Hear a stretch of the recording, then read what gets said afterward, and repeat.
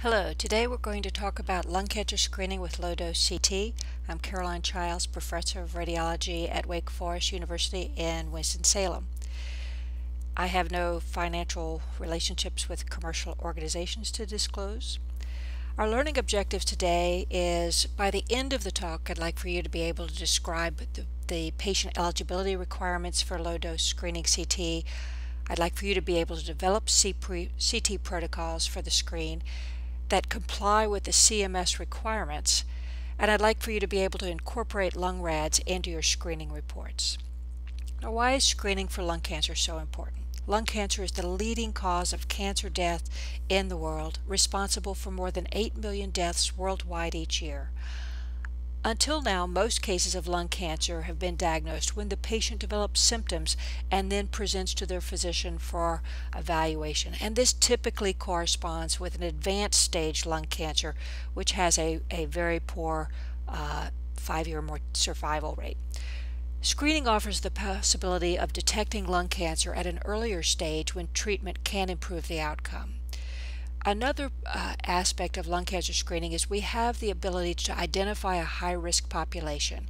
Currently, 15% of adults in the United States are current smokers, and we have a very large population of former smokers who remain at high risk.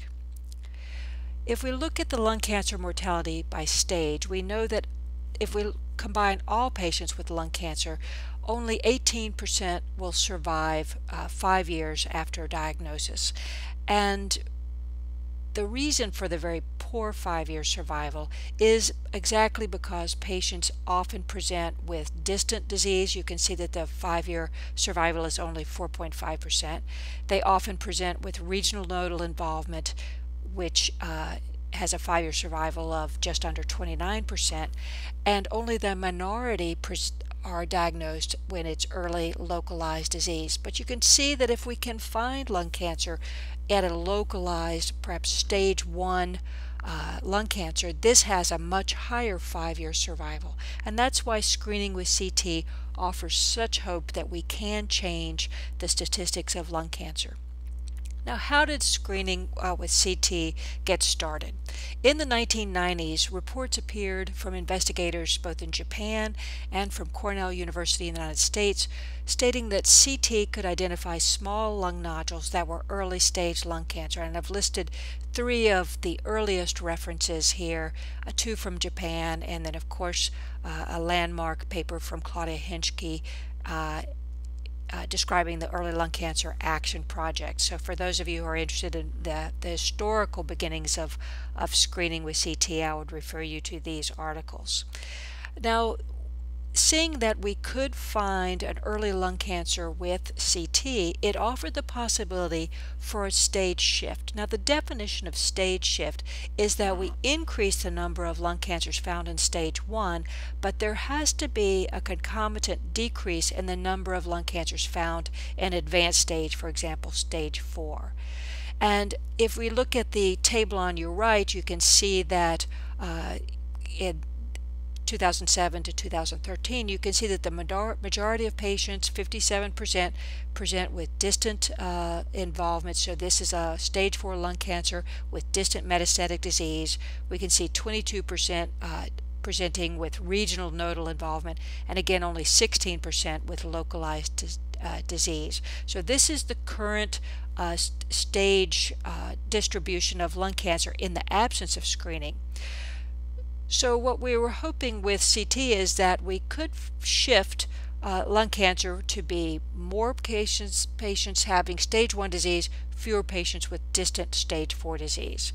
But for CT screening to be accepted, it needed to be shown not only to just show more stage 1 lung cancers and fewer stage 4s, we had to show that it reduced the number of deaths from lung cancer. And this is the definition of a screening test being effective.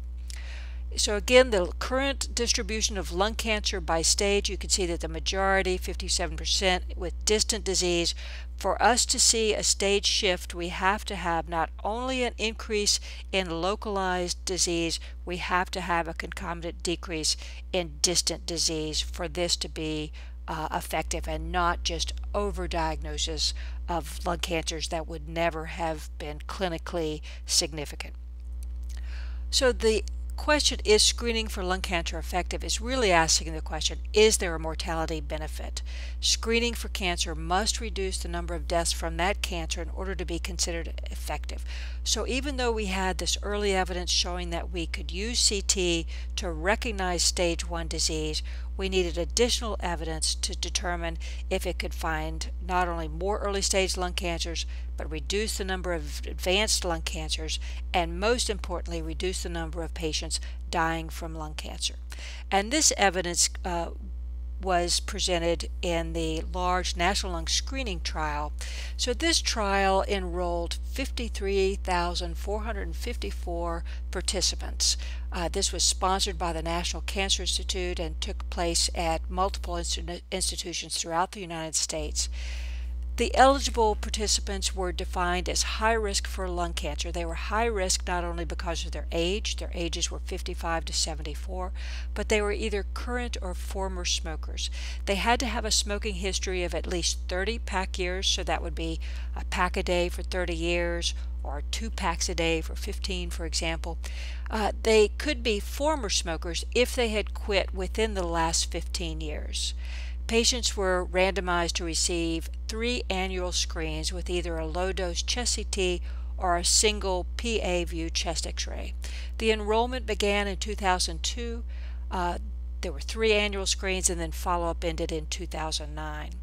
This is the study design. You can see that the over 53,000 smokers and former smokers in the trial, they were randomly assigned to either the CT arm or the chest X-ray arm. They each received 3 annual screens, and they were followed for an average of 6.5 years. In the background of the trial, there was a data safety monitoring board that was looking at the lung cancers diagnosed, and they were looking at the deaths from lung cancer. And you can see that if we start at time 0, where we started screening, and then we screened again at year 1 and at year 2, and you can see that the deaths began early in that first year, and over time you can see that the red curve, which is the number of deaths in the chest X-ray arm, exceeded the number of deaths in the low-dose CT arm. And at that point, the board said, well, you've shown that there is a benefit, and so they've stopped the trial at that point, which was in 2009. Now, defining the lung cancer specific mortality is not just the number of deaths from lung cancer. It has to be calculated as a mortality per 100,000 person years. So I'm presenting that to you here. You can see on the top row with the low-dose CT arm, the 144,000 person years, 354 lung cancer deaths, and you can calculate the mortality per 100,000 person years. And if you do this math, you can see that 245 is 80% of 308. So this is how we could calculate a 20% reduction in lung cancer mortality in the CT arm relative to a chest X-ray arm. If you looked at the all-cause mortality, you can see that in the CT arm there was a 6.9% reduction in all-cause mortality relative to the chest X-ray arm, which was largely due to the reduction in lung cancer deaths. There was not a significant reduction in any of the other causes of mortality, such as heart disease or respiratory disease. There have been a number of papers looking at the cost effectiveness of lung cancer screening. So the question of, is it effective? Does it reduce mortality? Yes, but is it cost effective? That's a separate question, and I would refer you to these excellent articles by Bill Black, his original article in the New England Journal in 2014, and then there's a review article of his work in the Journal of Thoracic Imaging in 2015, and I would recommend those articles to you highly. So following the conclusion of the National Lung Screening Trial, and there of course have been a number of other trials as well around the world, we needed to have a transition from this as a research tool into clinical practice. Initially, after the results were published in the New England Journal of Medicine, screening was offered, but it required patients to pay out of pocket. And to get reimbursement from a third-party payer required approval from the United States Preventive Services Task Force, which issued a Grade B recommendation in 2013, and then subsequently approval from the Centers for Medicare and Medicaid Services that was issued in 2015. So the U.S. Preventive Services Task Force recommendation required that insurance companies offer this to eligible patients, and then the CMS approval meant that Medicare would cover it for its beneficiaries. Now, you might want to look at this website at the bottom of the screen here. This was the CMS decision memo, which came out in February 2015, and they defined eligibility criteria in three groups. First of all, the beneficiary, the patient, the reading radiologist, and the radiology imaging facility. So in order to get reimbursement from CMS for screening a Medicare patient, you have to meet all of these eligibility criteria. So first, the patient has to be eligible. They have to be in the age range of 55 to 70 years. They have to be asymptomatic for lung cancer. They can have other symptoms, but not signs or symptoms of lung cancer. They have to have a tobacco smoking history of at least 30 pack years. They have to be either a current smoker or one who has quit smoking within the last 15 years. And then they have to receive a written order for low-dose CT lung cancer screening that meets specific criteria. So those are going to be on the next slide. So this patient must meet with either a physician, a PA, a nurse practitioner, or a clinical nurse specialist, and at that point the healthcare provider will determine that the patient does meet the eligibility criteria. At that point, there's a shared decision-making process where the healthcare provider discusses with the patient the potential risk to that patient for screening and the potential benefits. There should be counseling that if they start screening, they need to stay in the screening program and continue to receive screening annually. They want to talk with the patient about their personal comorbidities, their ability or willingness to undergo diagnosis and treatment. If we find something on the CT, will this patient be willing to undergo biopsy, surgery, or other treatment?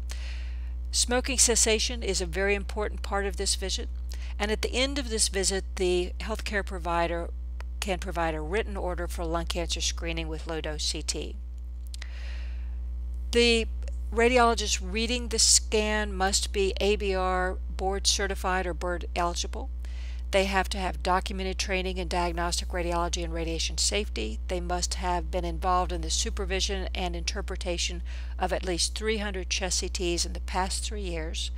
And they have to maintain CME credits in accordance with ACR standards. The imaging facility must perform low-dose CT with a volumetric CT dose index of less than or equal to 3 milligray, and this is for the standard size patient. This dose should be reduced or increased based on patient size. The facility should utilize a standardized lung nodule identification, classification, and reporting system, and currently the only one that's available to us is LungRads, which was developed by the American College of Radiology. The facility itself must make available smoking cessation interventions for current smokers, and then the facility must submit data to a CMS-approved registry for each low-dose CT lung cancer screening performed. And so even if you're screening perhaps a small number of Medicare patients, in order for your facility to be reimbursed, they're asking that you submit this data for everyone screened at your facility. Now, this is an easy way to monitor the radiation dose. If you have this data uploaded to PACS, at the end of the CT screen, you can see that the CT dose index volume is reported. You want to keep that under 3 milligray.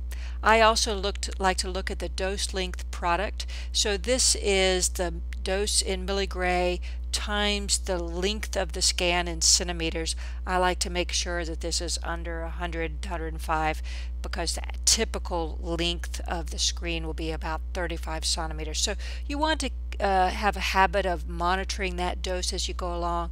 Of course, this is also data that is uploaded to the registry that was developed by ACR, so this is something that your facility will want to monitor as well. For those of you who are developing protocols for screening, I would recommend this website to you. This is the American Association of Physicists and Medicine website. If you go to the CT Protocols tab, there's a special folder for lung cancer screening CT. I'm going to show you a typical page from this website. This is happens to be for GE scanners. You can find the scanner that you're planning to do the screens on, and they will give you a protocol that you can incorporate into your scanner. And you can see at the bottom line, you can see that the expected CT dose index by volume that this protocol would deliver for an average size patient. So again, this is that website for those of you who are developing the screening protocols, and they have this for all of the manufacturers, not just GE. So if we look back at that, you can see that detector configuration. You can see at the far right in purple where we've got a 64 detector scanner with a 0.625 thickness. Now, sometimes people will ask, if I have slices at 0.625, do I need to read them at that slice thickness? Because if I have a 35 centimeter long scan at 0.625 millimeters, that's a lot of images to look at. Here's how to make that decision. Just keep in mind the slice thickness will affect your nodule detection rate.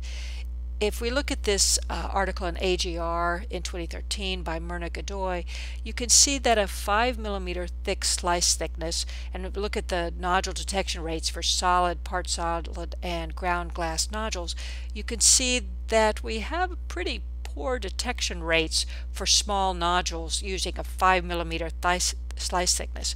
Whereas if we look at thinner slice thicknesses in that 1 millimeter range, we have much higher nodule detection rates if we use thinner slice thicknesses. Personally, I like to use a 1 to 1.25 millimeter slice thickness to recognize nodules. I'm simply going to miss nodules if I'm using a thicker slices. This is another article that looked at nodule detection rates even on 1 millimeter axial images, and looking at the detection rate for 5 millimeter solid nodules, you can see that we had a detection rate of only 49%. There is some individual variation with that, but you can see that small nodules are difficult to see. So this is one way you can improve your nodule detection rates, and that's to use maximum intensity projections, or MIPS. This is an article in AJR in 2009 that compared 5 millimeter, 8 millimeter, and 11 millimeter slab thicknesses, looking at the ability to recognize small pulmonary nodules. So you could see that about 69% of their nodules were smaller than 4 millimeters, so quite small. 21% were in the 4 to 8 millimeter range, which is more of our interest level.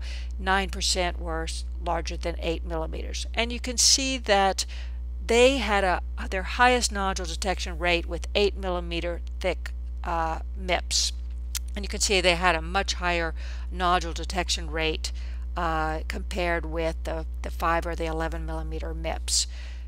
This is an example of 1 millimeter slice thickness on your left, and then on your right there's a 5 millimeter axial MIP. You can see that the advantage of MIPS is that it keeps blood vessels within the imaging plane. Something that might be misinterpreted as a blood vessel is just a little bit more readily recognized on a MIP. So I like to look first at the 1 millimeter slice thicknesses, and then I will look at MIPS in both axial sagittal and coronal formats. You can see here on the left we have a couple of nodules up against the major fissure that might be difficult to appreciate on axial images. We can see their perifissural location here, and we can get a better idea of their size compared with if we were looking at them on axial images. So I highly recommend that you incorporate MIPS and these different formats, sagittal and coronal formats, just to keep you from missing small pulmonary nodules. Now,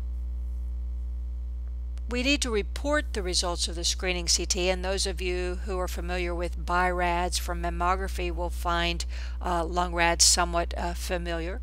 And this was developed again by the American College of Radiology to help us standardize the reporting of the screening CT.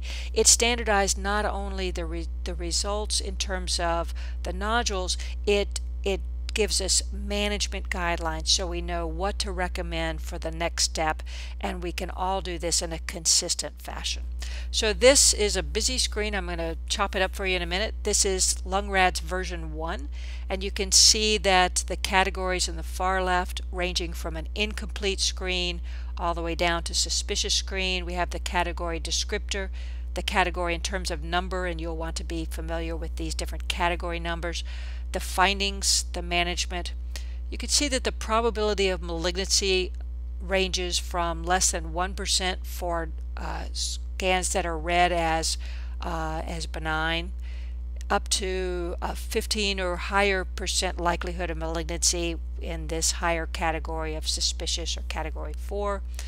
And let's look at these one at a time. So let's start with just incomplete screens, negative screens, and screens that we're going to consider benign. So these are category 0, category 1, and category 2.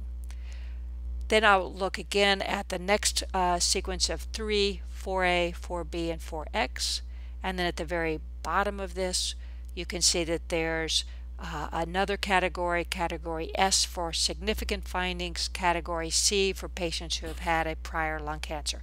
These are just modifiers you can add to your screen.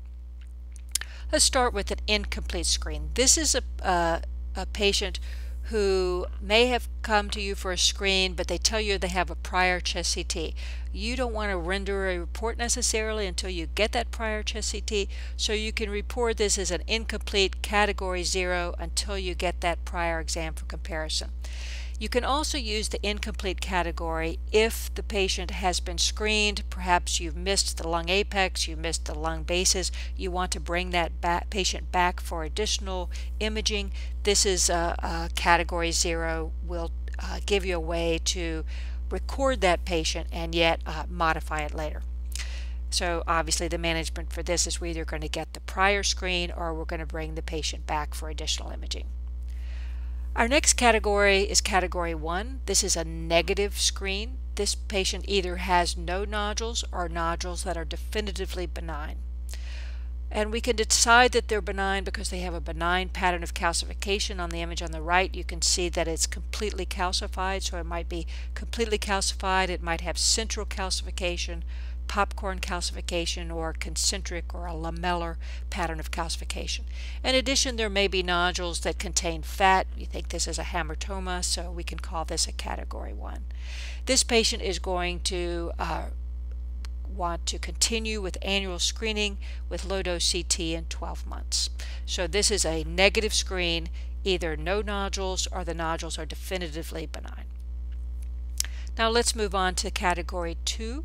Category 2 is a patient who has nodules with a very low likelihood of becoming a clinically active cancer. So we're going to say that these nodules have a benign appearance or behavior. And we have 3 different categories now based on the nodule consistency of either solid nodules, part solid, or non-solid nodules. Many of you will be familiar with the term ground glass nodule, which is interchangeable with the term non-solid nodule. So let's look first at solid nodules. So this is, again, a nodule with a very low likelihood of becoming a clinically active cancer, either because it's small or we have serial screens that show an absence of growth. So the solid nodule less than 6 millimeters in diameter would be considered a category 2.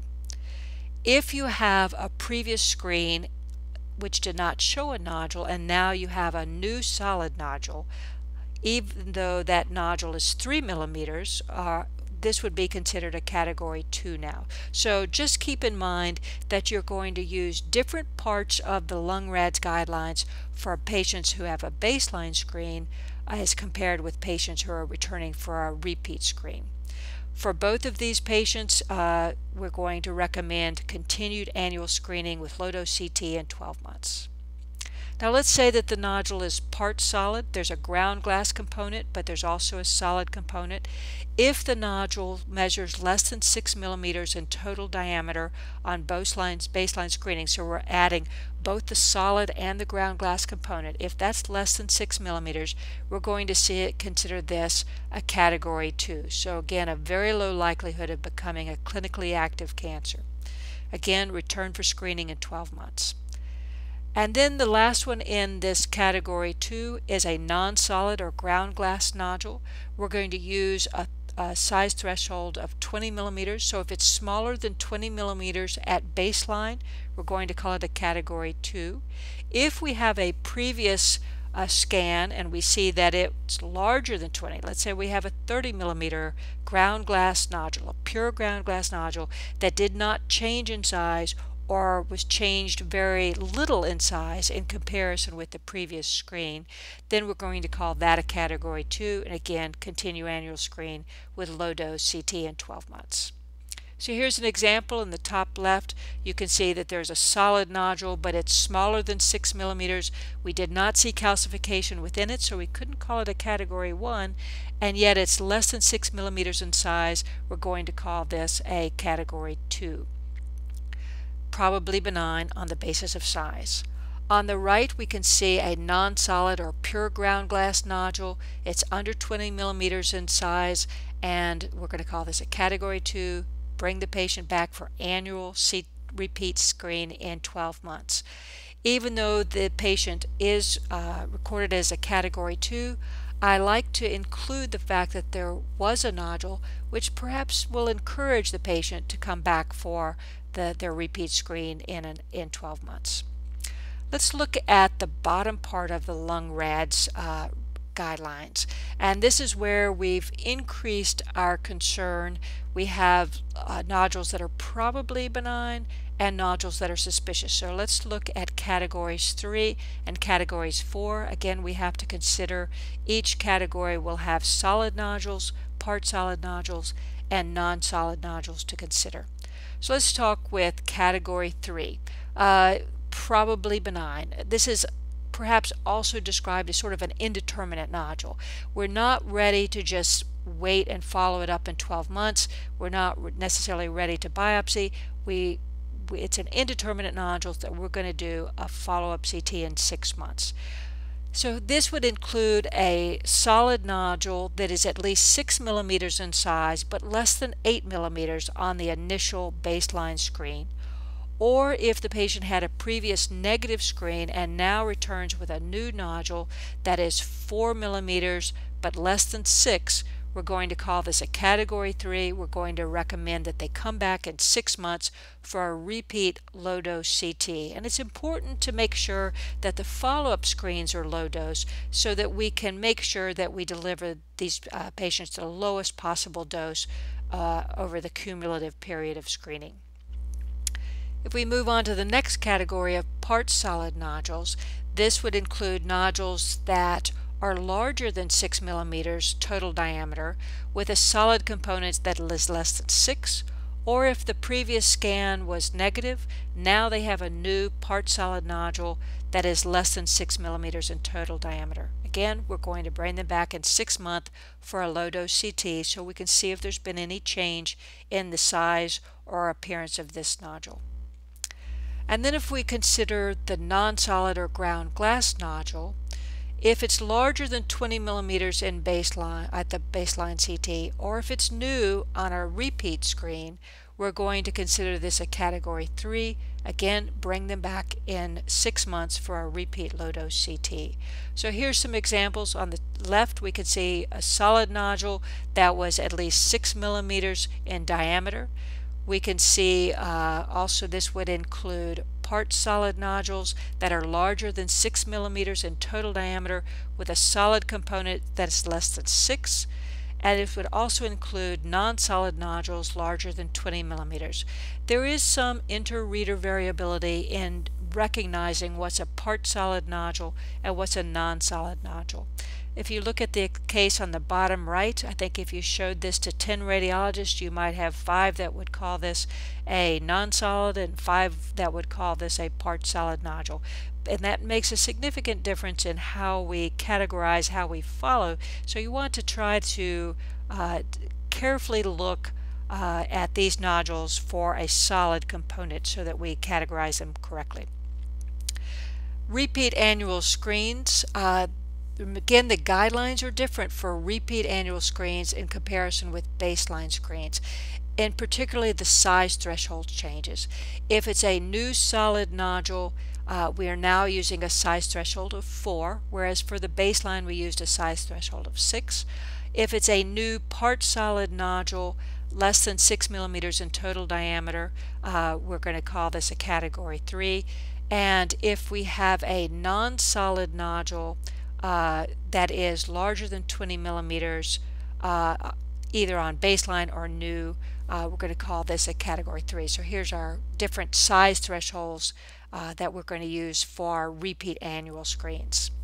Now let's look at the suspicious category, and these are the ones that are very critical because they're going to require additional testing or tissue sampling.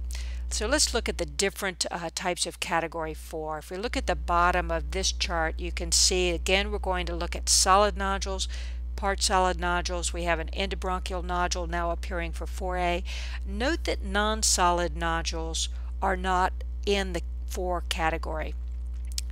A nodule cannot be considered 4 unless it has a solid component. So if it is a pure ground glass nodule, it's going to remain a category 3, and that's one of the reasons why I say it's very important to look for that solid component, because only if there's a solid component will we move that into a category 4. So let's look at this. So suspicious category 4. So let's look first at 4A.